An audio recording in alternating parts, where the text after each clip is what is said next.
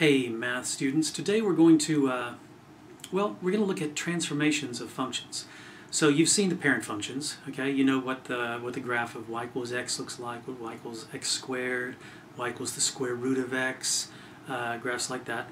And so now I want to see, knowing what those graphs look like, I want to be able to predict quickly what the graph of something like y equals -3 times the square root of x minus 5 plus 8, what that would look like.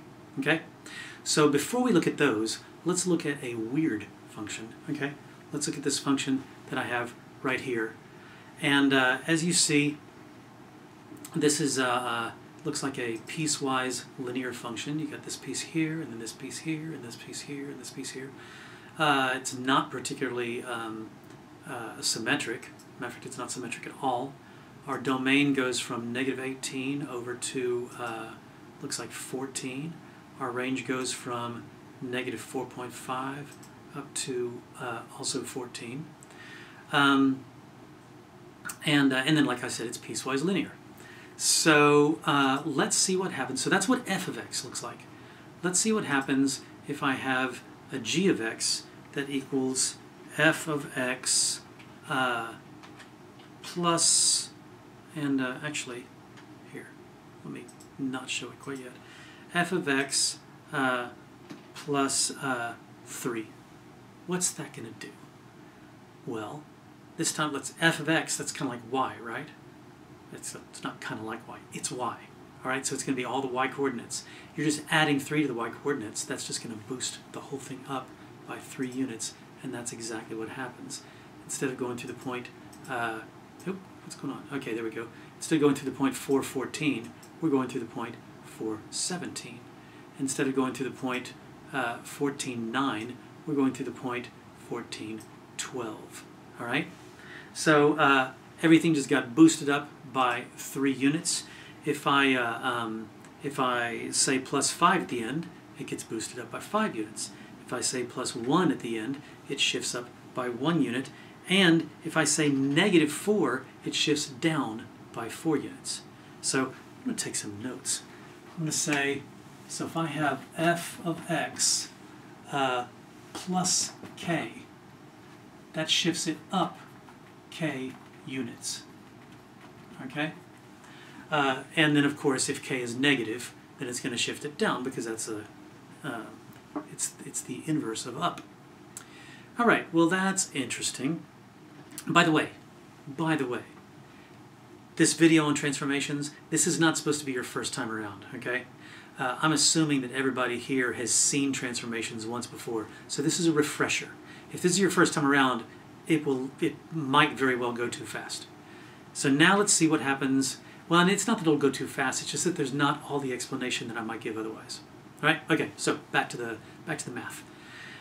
So now let's look at what happens if I take f of, in parentheses, x plus 2. What's going to happen?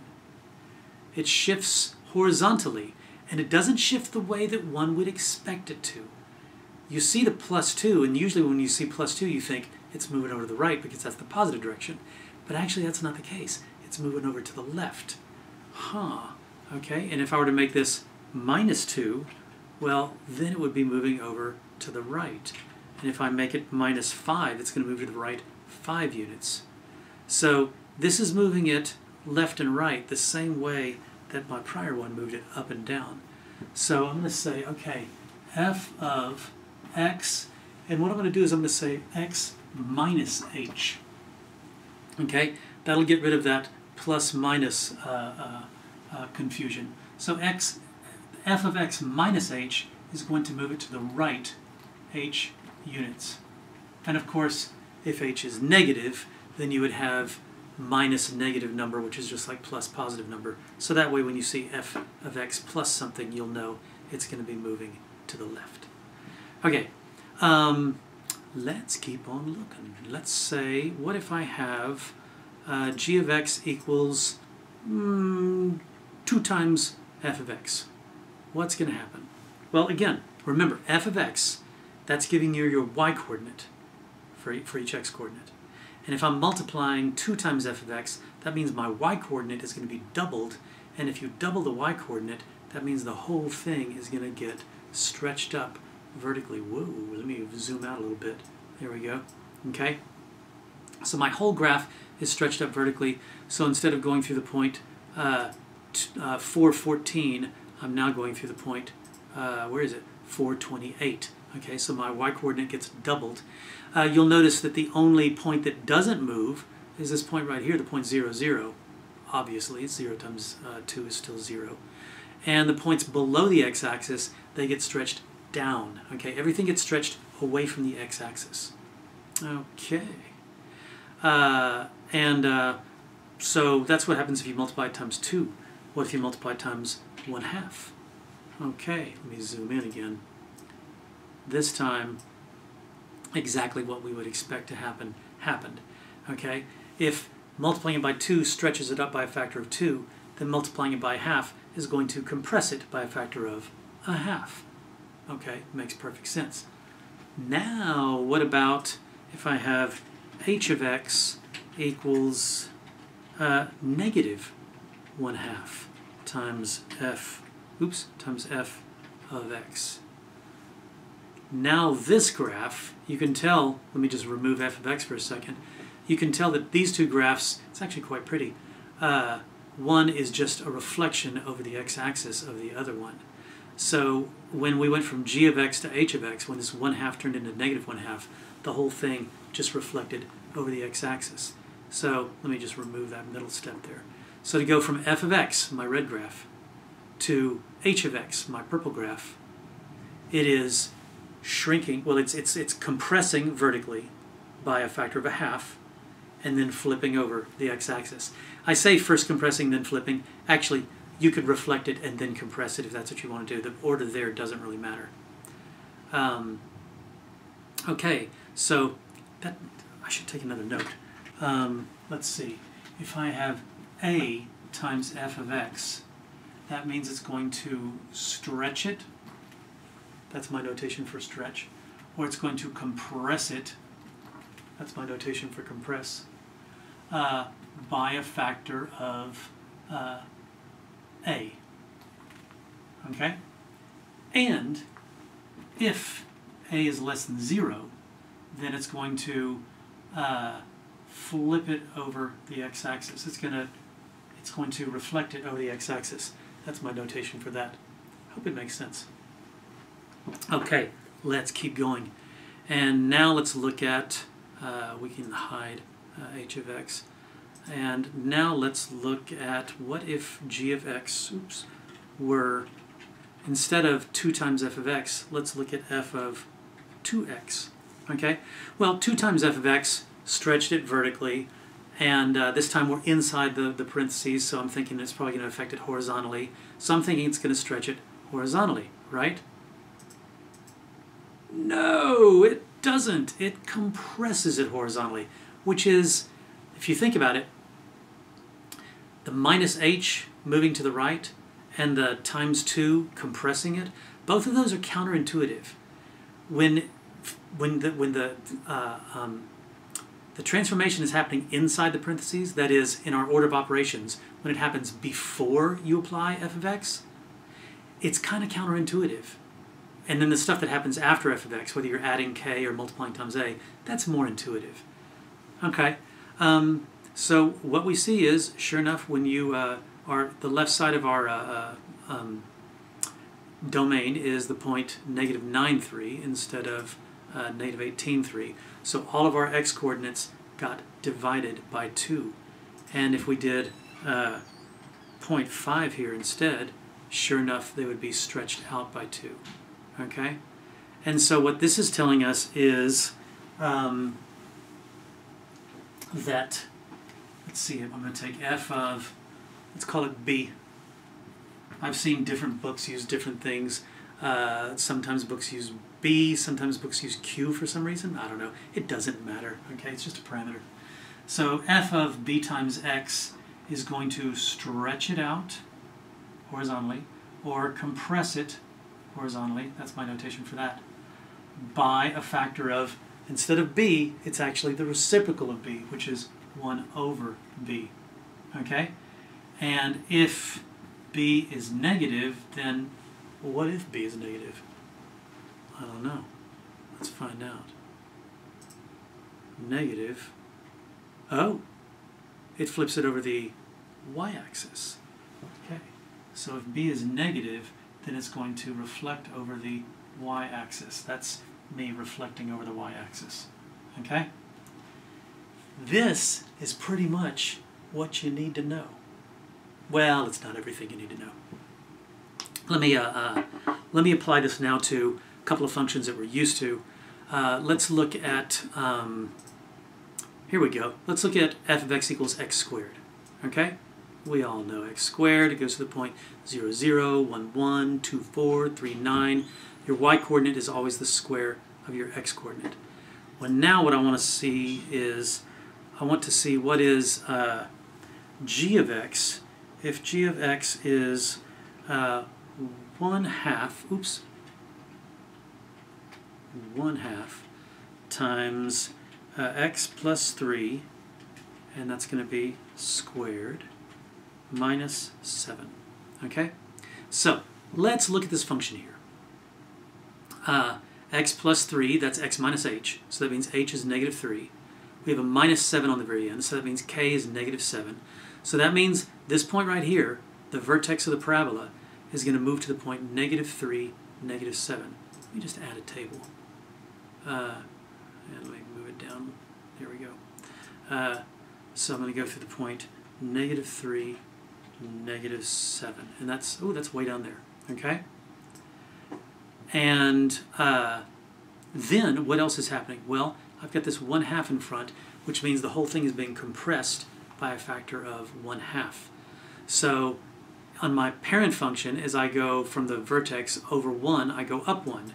So on this function, as I go over 1, so from negative 3 to negative 2, I'm going to go up 1/2 instead of 1. So I'm going to go from negative 7 to negative 6.5. Okay? And on my parent function, as I go over 2, I would go up 4. Well, on this one, as I go over 2, I'm only going up 1/2 of 4, which is 2. So this will go through the point negative 1 and negative 5. All right? Negative 1 and negative 5. And because of the symmetry, I almost said symmetricism. That is not a word.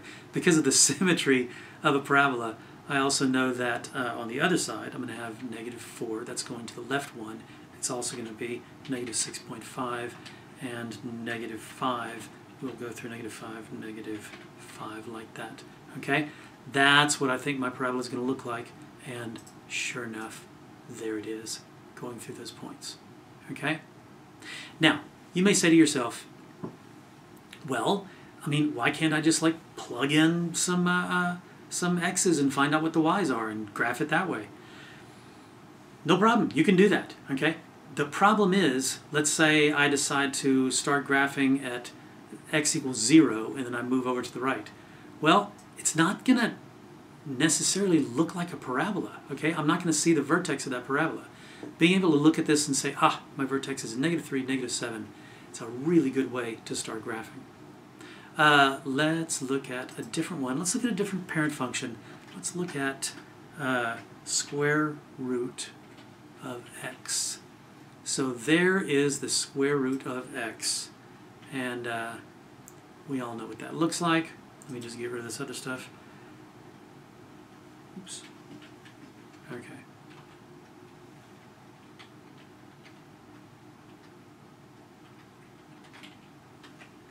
Okay, sorry, I lost myself there for a second. And, oh, no, I just want to do one. Okay, sorry. This goes through, which points does it go through? It goes through point 0, 0, because the square root is 0, 0. It goes to the point 1, 1, because the square root of, there it is, the square root of 1 is 1. It goes to the point 4, 2, because the square root of 4 is 2. It goes to the point 9, 3, because the square root of 9 is 3, etc., etc. All right?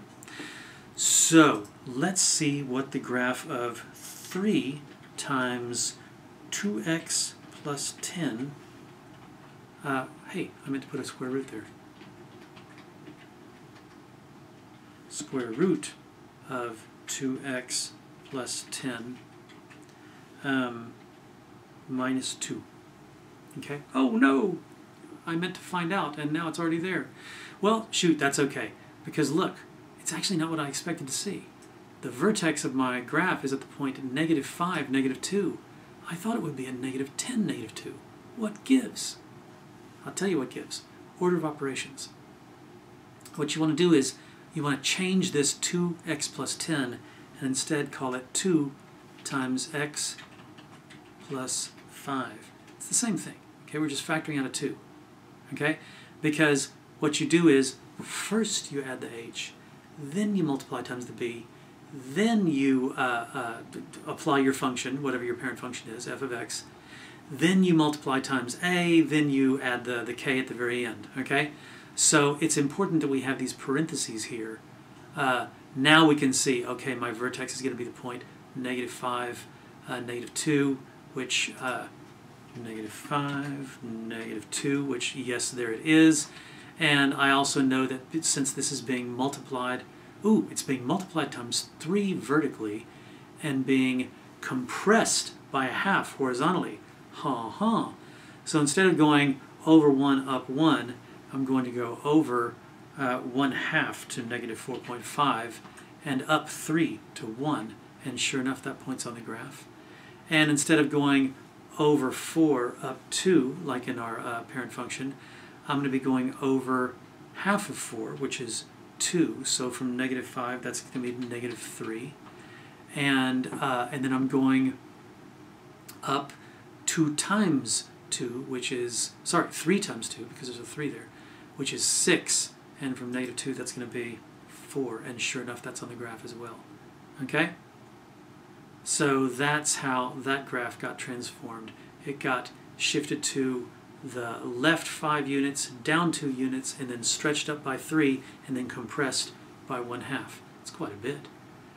Let's do one more, and then I'm going to let you go.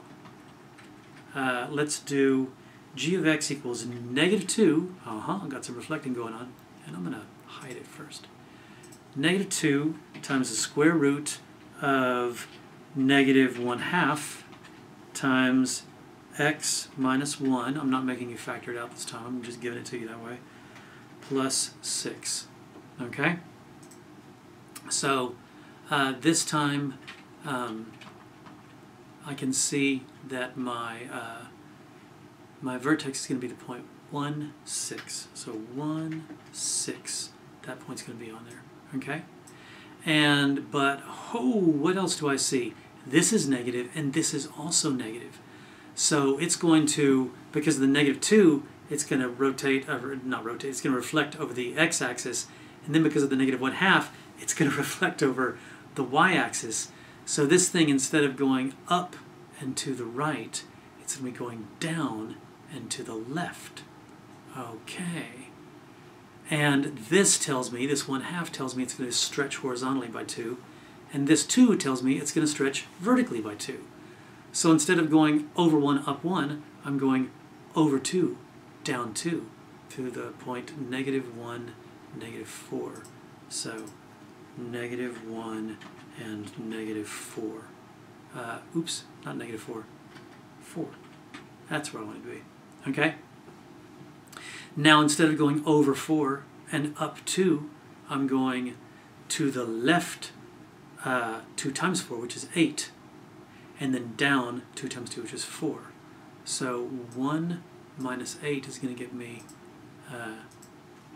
-7, and 6 minus 4 is going to give me 2. So it's going to be through those 3 points, and look at that. Sure enough, it is. Okay? All right. Hope this brings back some old memories. I hope they're fond memories, because after all, this really makes it so much easier to graph than if you didn't have this tool handy. Okay? I will see you at the next video. Bye-bye.